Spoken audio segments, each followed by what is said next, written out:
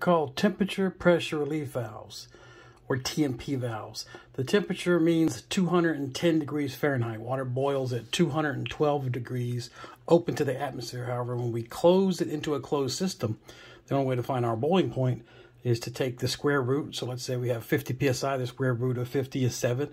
You take 7 times 14 plus 198, and that's 296. So water boils at 50 psi at 296 degrees Fahrenheit.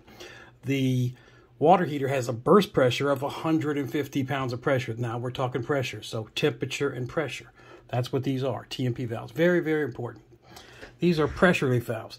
This is for a well. This opens at 100 psi. That's for a tankless water heater. Again, pressure. This opens at 200,000 BTUs. These are for boilers.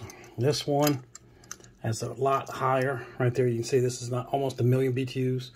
And this big one right here, this is almost 3 million BTUs. If you have any questions, call the shop. Thanks.